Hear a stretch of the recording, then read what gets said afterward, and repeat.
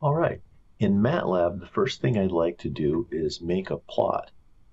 Since we only have 3 variables here, we can plot in 3 dimensions, and we can figure out graphically what the answer should be as a way of checking the result from fsolve.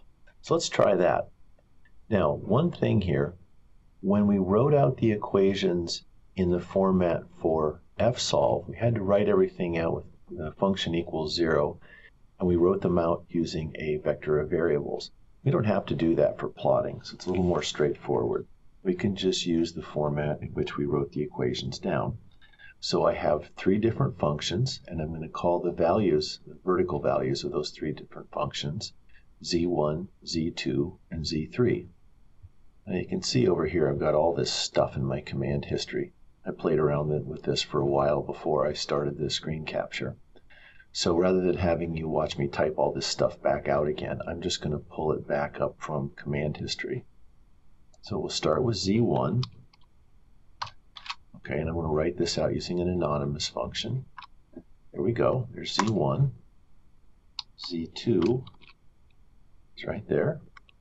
And z3. To recall the equation, I'm just typing in the first couple characters and hitting the up arrow on my keyboard.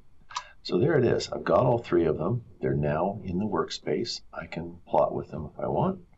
I'm going to clear the command window here. And let's just start plotting. So fsurf is the command I'm going to use that plots anonymous functions. And I'm going to z1, and I don't really know where the answer is, so I'm going to pull that up. That's the first xy range I used. So this goes from x equals -4 to 4 and y equals -4 to 4. You can put any numbers in there you like. So that, and there it is. I'm going to make this a little bigger for us here. We're going to need all the acreage we can get. So looking good so far.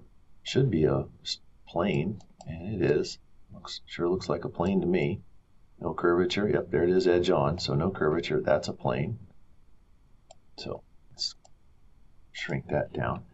Now to add more surfaces to that, I'm going to turn the hold on, and I'm just going to pull this command up again. Add z2, which is also should be a plane. So there it is. You can see that. And just do the same again with z3. Now this isn't a flat plane anymore. It should look like kind of a bowl, I think. And there it is. So I've got it.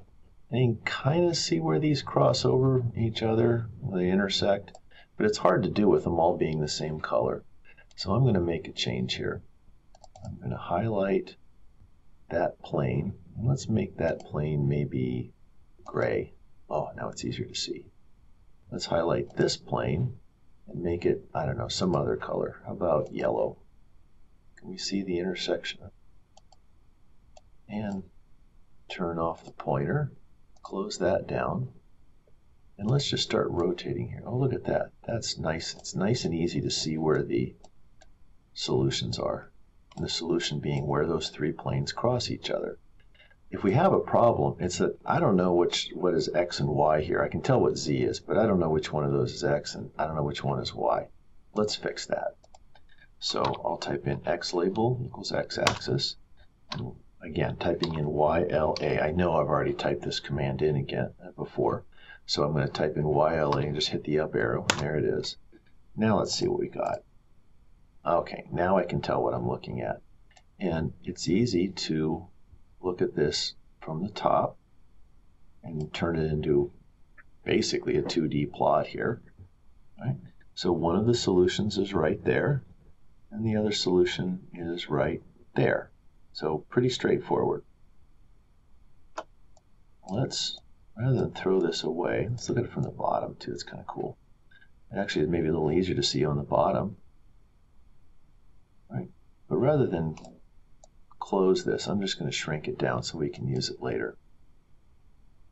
And we're going to use fsolve to find the solution to this system of equations. In order to do that, I need to write out everything in the correct format. And I did this earlier, and I just called it f. So I'm going to pull this up, and there's the whole thing here in all its glory. I'm going to shrink. There we go, so you can see all of this. All right, there's the entire 3 functions written out. Just to make sure we know where we are here. There's the first function, and that semicolon separates it from the second function, and another semicolon to separate it from the third function. And you can see right here where I've got variable squared, I put that dot in there to let it know that I want to use the correct form of matrix multiplication. So there it is. Now all I got to do is type in fsolve and F, and what do I want to use for starting point? Well, how about this? Use -2. It was pretty close to -2 in the x direction. 1 in the y direction. I don't know what it is in the z direction. Oh, let's just say 1 and see what happens here. If I hit return, what I should get is an x, a y, and a z. So it's fsolve is a little chatty. It tells you what it's doing here. So there's x, there's y, and there's z. There's z right there. Now I've double checked these, and these are correct. These correspond to those points on the plot. This corresponds to one of them, where the surfaces intersect one another. Okay, you can see that's one of them. Just to double check here. Okay, -1.2 pretty much, and 1.3 in the y direction. So -1.2 and then 1.3. Yeah, we found that point right there. Right? With a different set of initial guesses, I should be able to find the other point. So let's try that. Let's maybe start with x of 0.5 and y of -1.5. So type this in again. 0.5 minus 1.5, and just leave that as 1. And there's the other solution. Now that worked out just fine, but I did everything on the command window. If the problems get much bigger than this one, it's very difficult to type all that stuff correctly into the command window. This sure looks like an opportunity to write an M file, huh? Let's do that next.